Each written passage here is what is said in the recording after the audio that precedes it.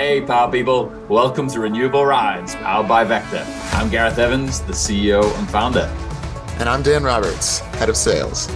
In each episode, we'll uncover the latest trends, learnings, challenges, and triumphs relating to the energy transition, on-site energy, and sustainability through the experiences of our inspiring guests and team here at VECKTA. So get ready for an exhilarating adventure into the fast-paced world of challenging limits, adapting purposefully, and empowering co-creation to accelerate the energy transition with those that are on a mission to create a more resilient, profitable, sustainable, and thriving energy future. So let's go.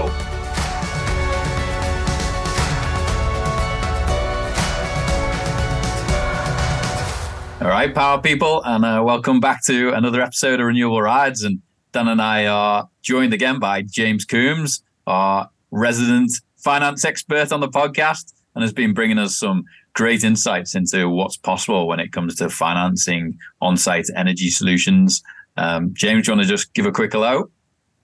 Yeah, thanks for having me on. And specifically, as we get into this topic of different tax credit-based financing, I'll just note that, what we do, and as a product of experience working on the contractor side over the years, is we function in building chemistry and as an intermediary between investors. So in this case, we'll talk about primarily PPA investors and also lease banks and lease institutions.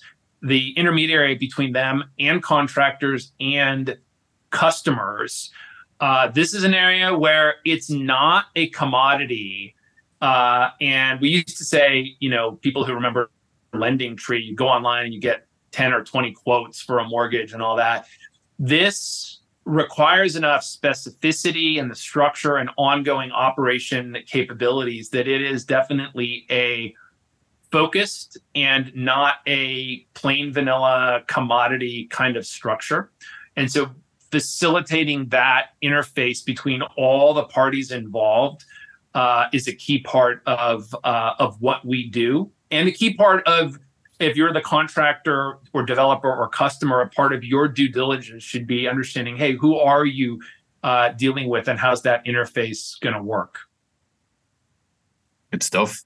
I think as a quick recap of the last episode where we talked about tax credits, I think the big takeaway for me was I'm a business owner or leader, or I'm someone who's driving the deployment of on-site energy solutions at my facilities. As a business, do I have a tax burden that I want to offset with tax credits, which are now, highly viable under the Inflation Reduction Act, 30% or more? So do I have a tax burden that I want to take advantage of? If so, I should get my finance and tax team involved early and often and make sure everyone's on the same page as to how we're going to go about it, what the opportunity is, and that we're not going to see any surprises as the project develops. And then the alternate to that is I want to take advantage of these great benefits, but I really don't want to do it in-house. So I'm going to go externally to someone who's going to finance the system for me, take advantage of these tax credits and just reduce the cost for me overall. But I don't have to worry about any of the internal wranglings of tax filings or other. With that today, we're going to move past self-financing or taking advantage of those tax credits ourselves and talk about power purchase agreements, or some people refer to them as energy as a service contracts.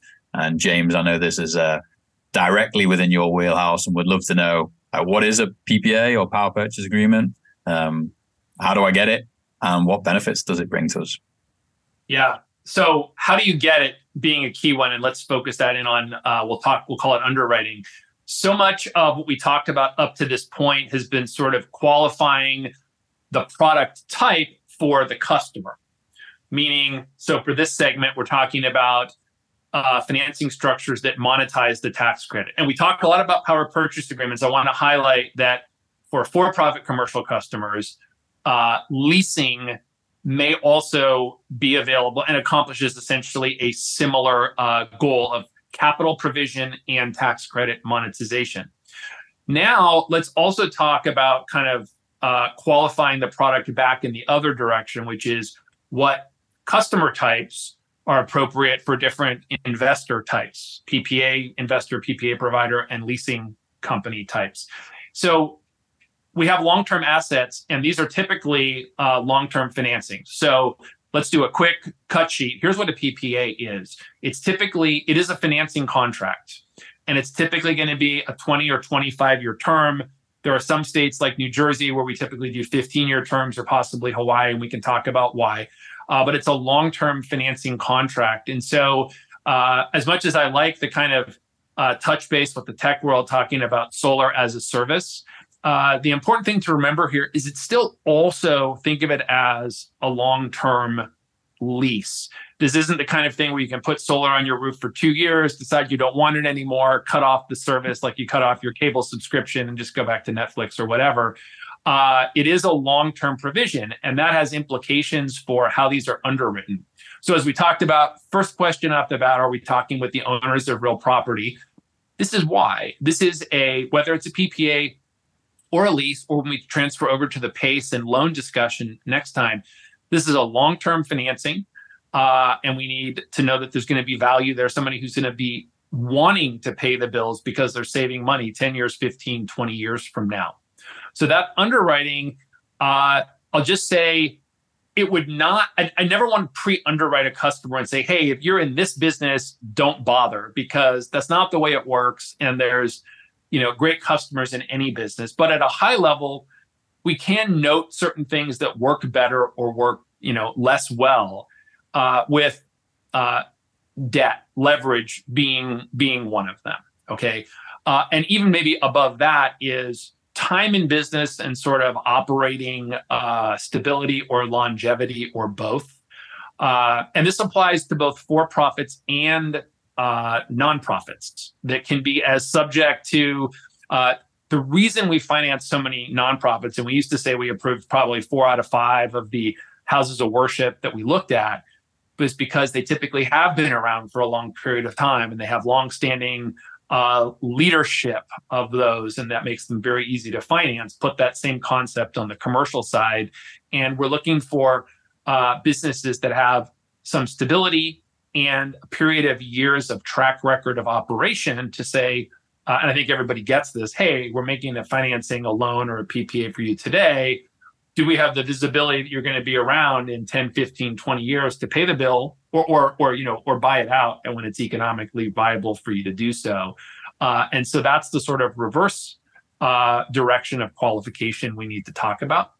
And I'll just say that high level, one thing I've noticed, I was just talking to a friend at a big, I'll say, kind of corporate size provision of financing. And, they noted they spend so much time on the front end making sure they're getting qualified customers in their funnel and in their sales force, that it's not until the very end that an underwriter looks at it and says something simple like, hey, this customer doesn't own their property, or, they've got some other hurdle in the way. We actually can't finance that. So a lot of times we can look at something and either immediately tell or have a quick conversation about their situation to figure out, hey, either this isn't financeable, or maybe we need to look at a specific financing tool that's built for a certain type of customer who may be harder to finance. Or we just need to peel the onion back a little bit in the earlier phases and maybe look at financials or talk about their debt structure or something else. Do they have an SBA loan in place, whatever, that might give us a little better visibility. So just to say, a little more front-end kind of planning and conversation can create a big pivot, rather than going down the road a long way and then finding out the structure that you were looking at you actually can't get approved for because the concept of, hey, how do I get underwritten, just never came up. Mm-hmm. So James, a lot of what you just talked about as far as underwriting, financial viability, like operational longevity, this is all coming into ultimately what the PPA price is. But maybe you can share a little bit with our listeners about the PPA itself. Like, what is a typical or range of length of term? It's a price per kilowatt hour. Well, give us just some of the basic kind of components, if you will. Yes. Okay. So with those prefaces, here's what a power purchase agreement is. It's an agreement to purchase power. So you're the site host. We call it the site host. You're the property owner. We're going to build a solar installation on your roof or your parking lot or your ground. And by doing that, you are entering a long-term financing agreement. It's not a loan where you have a principal amount with interest and you're making a standard loan payment.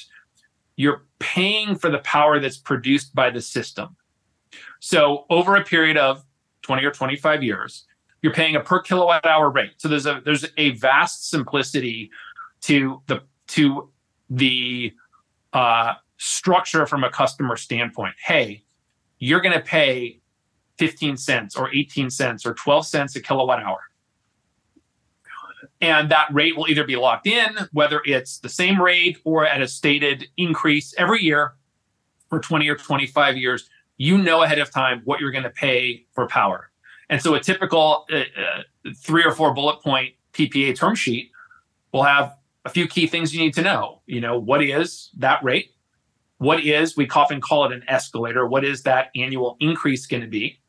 And what's that term of the PPA? And then the fourth one I like to add in there is, well, what happens at the end of that term? How do you get to ownership of the system at that point? Because the reality is the useful life of these is definitely going to be more than 20 years and even reality longer than 25 years. So how do you get to ownership at that point or sooner than that?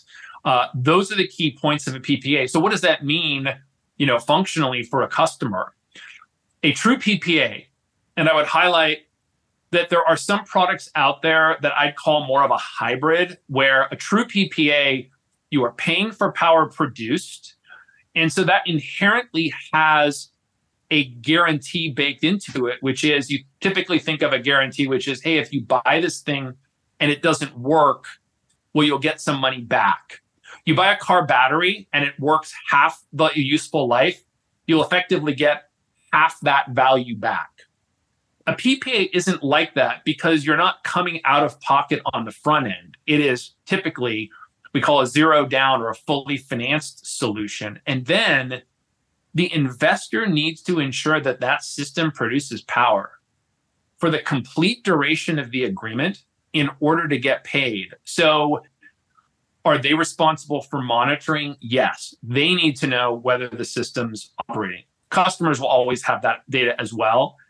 And, you know, there's a good symbiotic relationship. Customer calls up and says, hey, look, at my local school here, there's a couple Frisbees up on top of the array. It's probably still fine, but hey, something's up with my array. You want to take a look at it? Investor says, oh, thank you. Okay, great. That's impacting performance. We want to make sure you, customer, get as much electricity as you can because you're saving money on every kilowatt hour produced. We also want to make sure it's producing energy because we get paid on every kilowatt hour produced. And so we're responsible for cleaning it. Manufacturer warranties are incredibly long dated. Panel warranties these days are all 25 years. Inverter warranties are typically going to be 10 years, still a long time, but the owner of the system knows that they're going to have to swap out inverters, and that's all factored into the PPA quote. So they're going to swap out those inverters when they begin to fail. Everything involved in ensuring a system produces optimally is the investor's responsibility. And so, you know, that's part of why this isn't a commodity product with hundreds and hundreds of providers. And I'll highlight that depending on the sector you come from, you either consider a megawatt system to be very small or very large. So just to say that at the 5 megawatt level, you're going to have a lot of kind of big PPA investors pursuing your project. At a megawatt or two, in dollar terms, we'll say at a $2, $4 or $5 million project, you're going to have, a decent number. And as you get down to, we've done a lot of smaller projects, 50, 100, 200 kilowatts, you're going to have a relatively limited group. And in fact, with interest rate and credit market shakeout happening fall 2023 as we speak, you're actually going to have a very limited group of people, of investors who are able to do that kind of structure as you get smaller. And again, that's because this isn't just a loan. This is actually operating a power plant that's in place on your property. So just encourage everyone, especially contractors and developers who are gatekeepers to the process, is have those conversations. Do your due diligence, whether you're talking to us or Dan and Gareth or direct investors out there, and make sure you're building chemistry with an investor that can accommodate and has a track record doing your specific types and size and locations of projects. Yeah, I love it. So I think the way my simple mind works is if I don't want to be at the risk of my utility constantly escalating my power rates year on year, and that being completely out of my control. It could be 10% this year, 30% next year. If I want to hedge my energy costs and lock them in long term, there still may be an escalator, but it's completely transparent to you. It's agreed up front.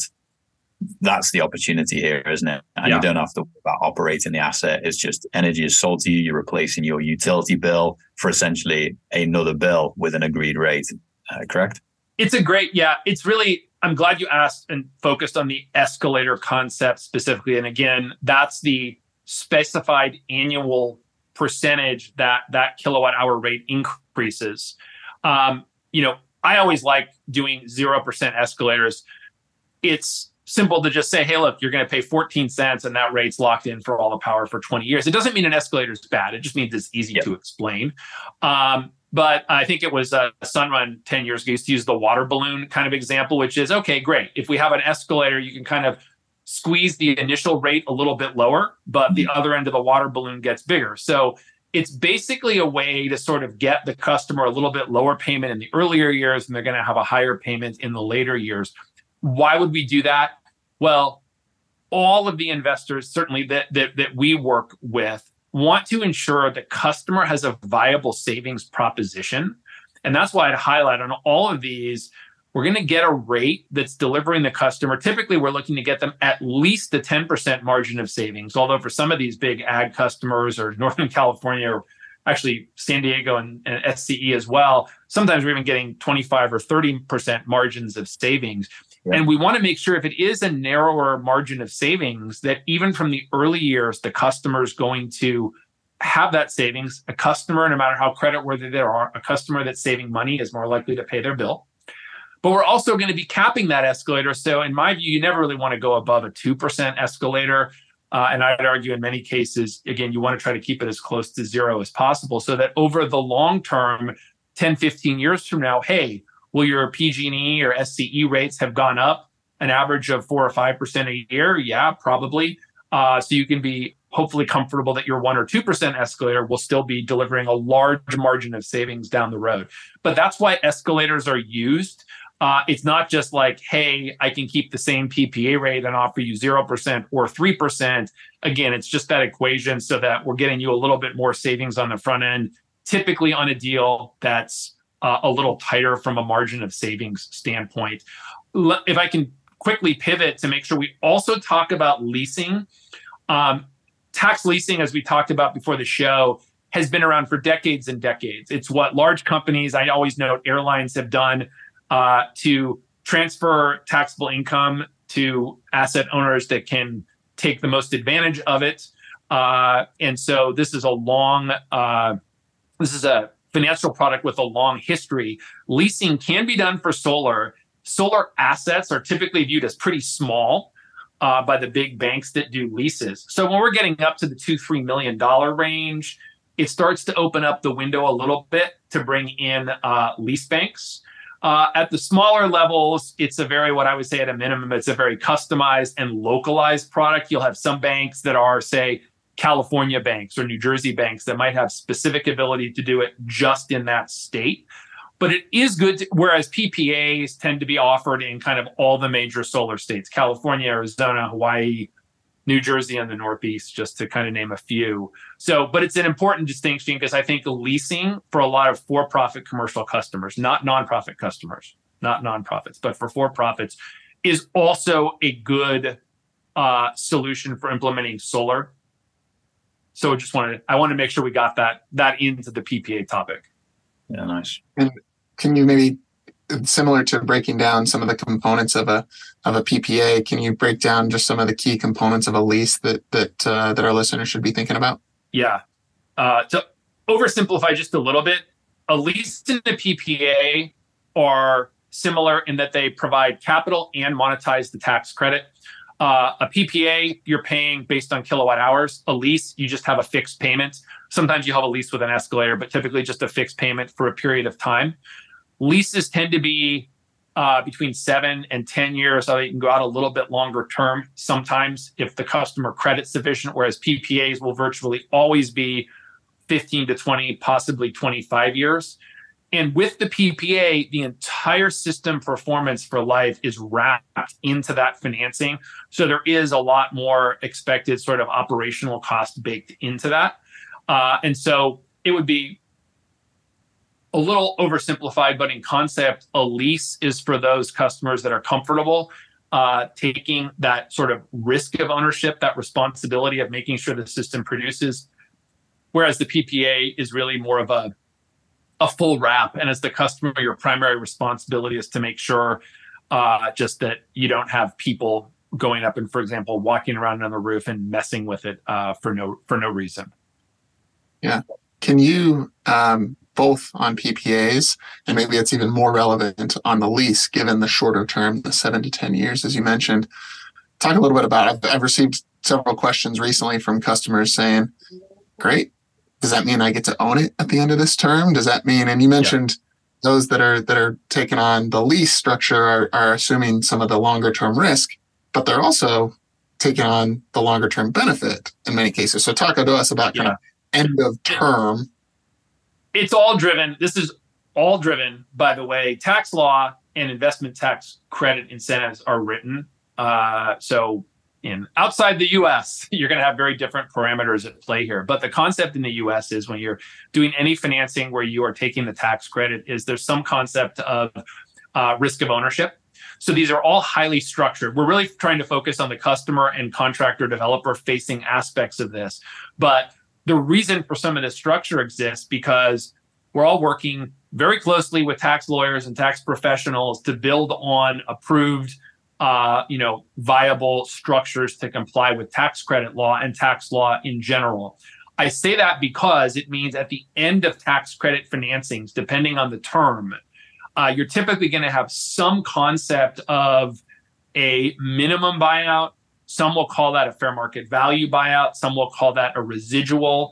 But as you go longer and longer and longer, particularly as you get to the warranted life or the useful life of the system, that expected fair market value will go lower and lower. And so typically, that's the reason we can do long-term financing is these things have such long warranties.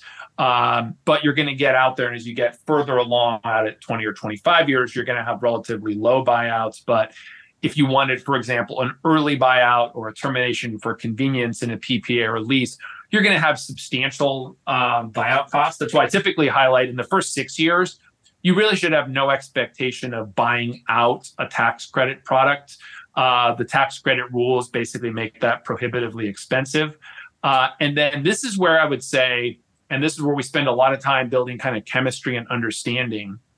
It's that period in between there where I'll just say one person's fair market value is not another person's fair market value. I have seen some contracts that take 5 pages outlining a process for getting to a fair market value. It's not necessarily bad. It's just a lot. I've also seen some where it says the investor in their sole discretion will determine that fair market value.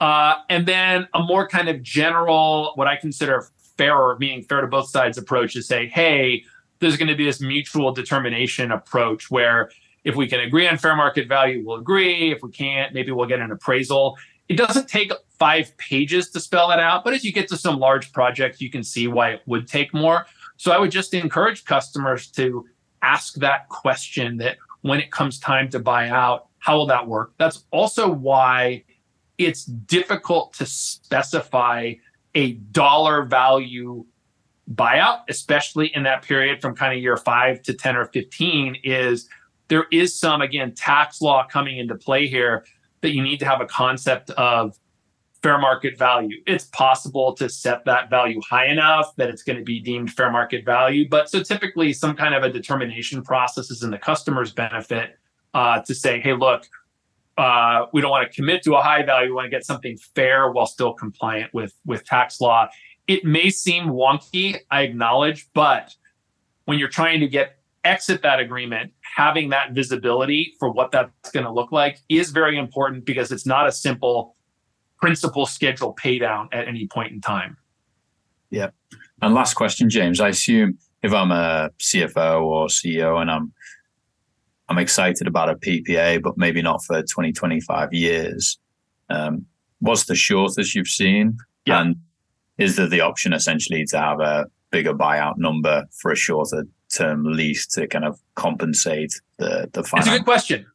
Way I would think about it is, if you think about the water balloon analogy, is what are the different ways we can kind of structure that water balloon to get to the short term? So it could be just a higher rate, pay a higher rate over a shorter term.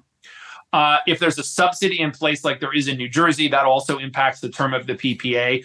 If a customer has appetite, we've done a lot of projects for some of our house of worship customers that want to put some money down up front to get to a lower PPA rate. So there are different ways that we can accommodate some of those considerations for those customers that don't want to have that long term, or where the economics are so attractive that you don't need to go 20 years to make it cash flow, or 25 years. Maybe we can make it cash flow on a 15-year term and do some other things to check those boxes. Same with a lease, where we have flexibility to go. Basically, 7 years is the kind of shortest because it complies nicely with the tax credit periods. But yeah, those are all good considerations. That's great. I really appreciate that. So in summary, I'm a business leader. I'm excited about my energy project. If I want to have kind of perceived ownership, I can go with a leasing model. I can borrow the money. I can pay it off probably over a shorter time frame and then own the asset at the end of it. But I'm responsible for maintaining it, operating it, or I have to find someone to do that. Alternatively, I can get someone to completely take it off my hands. I can hedge my energy costs. I can lock in, save between 10 and 30% on my bill, and have the option to retain the asset at the end of the term. Super exciting. I think it really unlocks a lot of options for business leaders, and it makes these systems extremely viable, accessible, and very profitable. So appreciate the insights, James, and excited to talk about PACE financing on the next one. Yeah, I appreciate you having me. One thing I just wanted to highlight, is I always throw this in there, is just do your due diligence, or in plain English, just ask questions, because there are a lot of companies and sometimes contractors and developers that can do this and finance it for you. But there are also cases, especially in this market, where the developer is doing a lot of work behind the scenes, and you want to make sure you're working with somebody who has that kind of experience. So never be hesitant to ask to read contracts or ask for project track record and things like that. Projects in the ground and funded. It's good help. It's good information particularly for customers to make sure they get the execution that they're expecting. Yeah, I love that. And candidly, that's why we've built VECKTA, is to make sure that business leaders are asking the right questions to the market, and they've got transparency around what their options are, what they should be thinking about, who's responsible for what the pros and cons of each model are. And so I really appreciate you calling that out, because it's up to us to empower people to simplify this process, but make sure they're doing their due diligence and feeling really confident to act. So awesome session. Thanks, James. Thanks, Dan. We received a lot of questions from business leaders around the world wanting to learn more about the energy transition, what is possible, and where to start. So to help you stay informed and up to date on best practices, opportunities, risks, and success stories, we created an industry newsfeed at VECKTA.com/news with all our podcasts, blogs, and newsletter. Check it out and connect with Dan, myself, and the VECKTA team to learn more. Cheers and have a good one.